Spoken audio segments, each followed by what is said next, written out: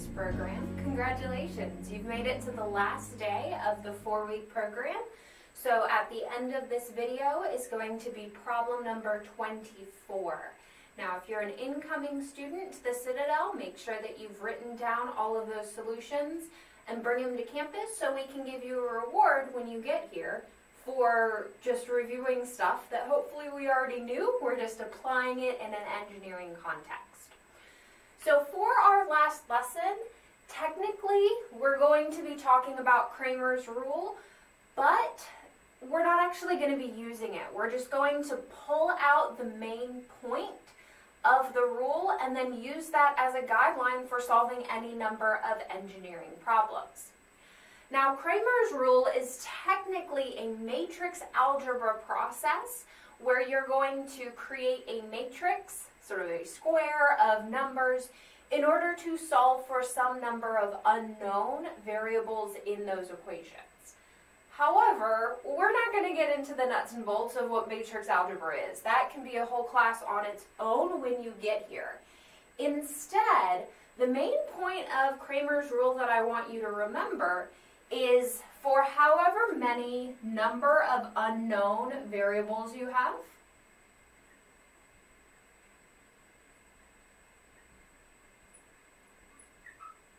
so if I have x unknown variables, that means that I need at least x number of equations to solve for those unknowns.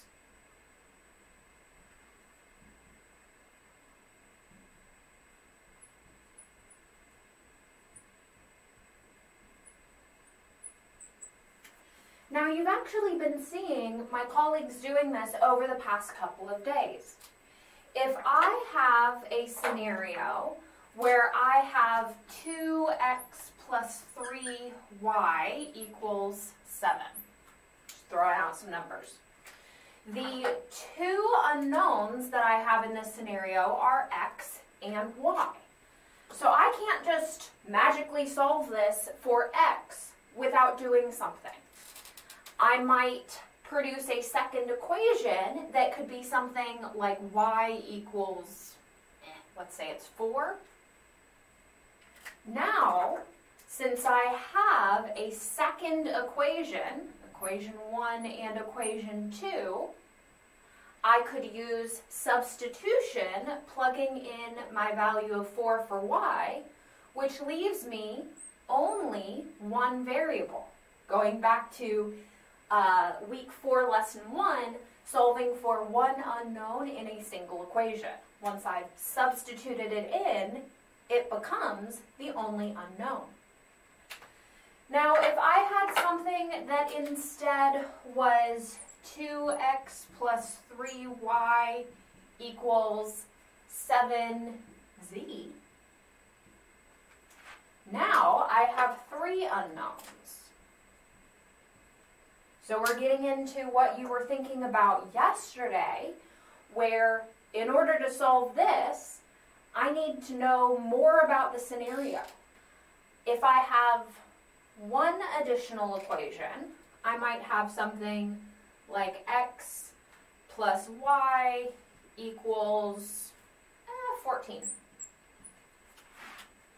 So now my x and y, I could pick whatever method I want to use, but ultimately, I'm still going to end up with at least 2 variables there. So if I have a third equation, maybe z equals 2, now I have 3 equations, 1, 2, 3, with 3 unknowns. If I was solving this with Cramer's rule, I would make matrices, sort of blocks of data out of those, with my values for my 3 x's, 2, 1, and 0, 3, 1, and again 0, and then 7, 0, and 1 for z. Put all of my coefficients, 14 to 2, off on the side, and solve. Now, again, we don't really care about the logistics of actually using Cramer's rule because we already know how to use elimination and substitution and root finding, all these fantastic tools we covered earlier in the week. So instead, we're just going to apply this. All right, one system that environmental engineers design is what we call a settling tank or a sedimentation basin.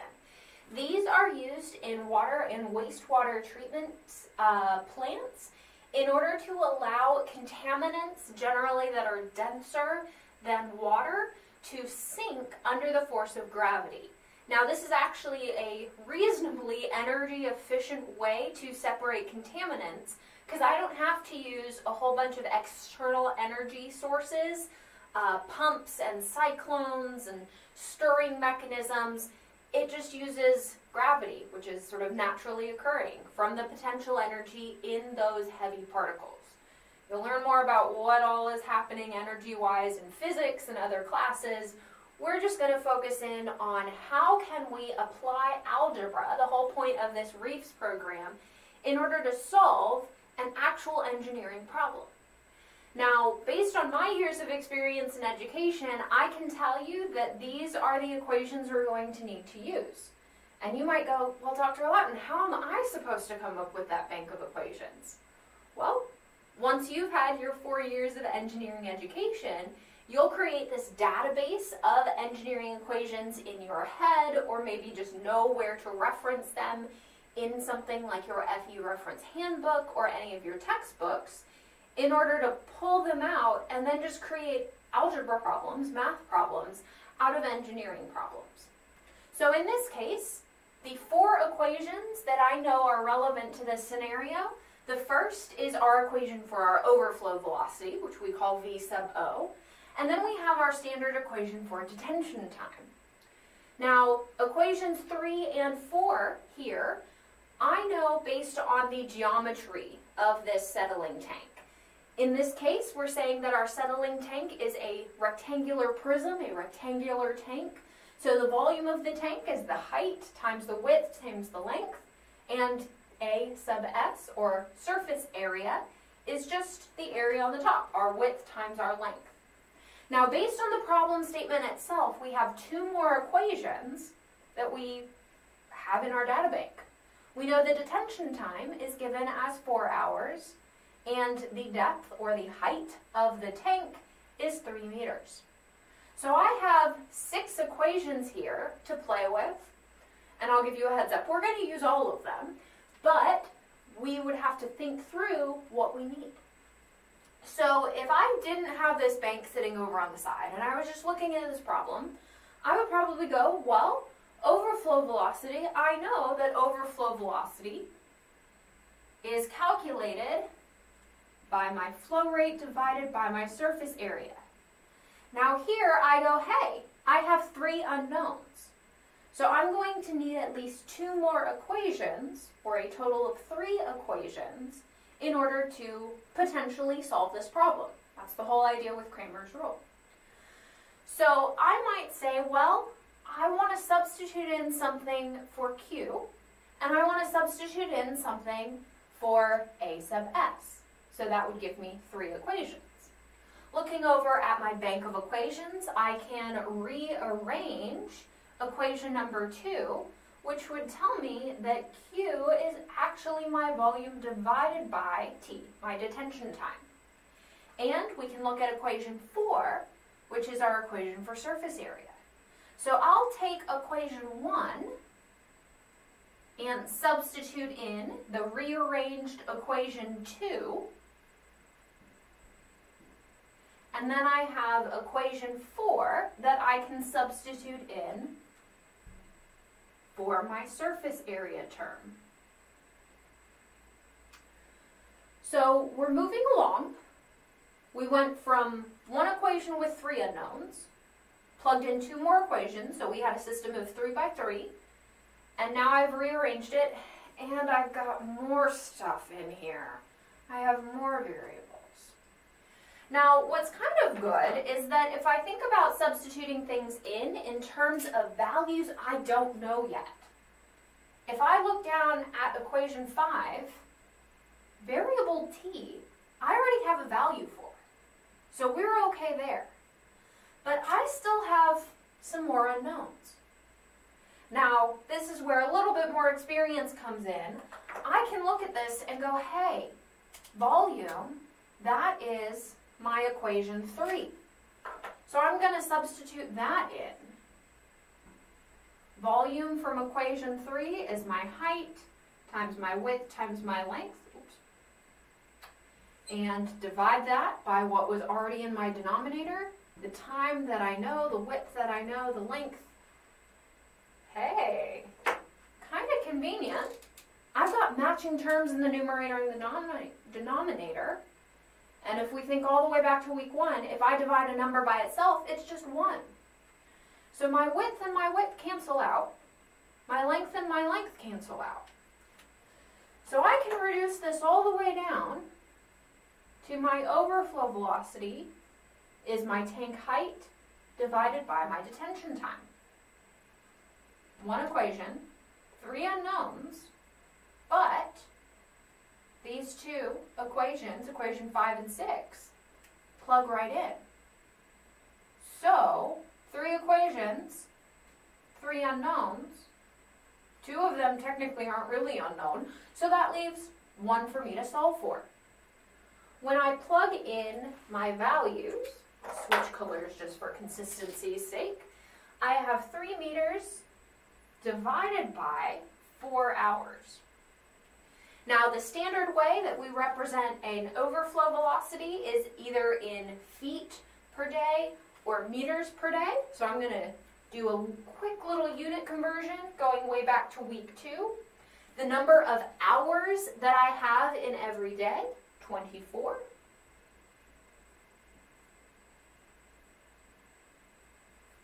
So this allows me, once again, to cancel some stuff out. My units of hours and hours disappear, leaving me my meters per day.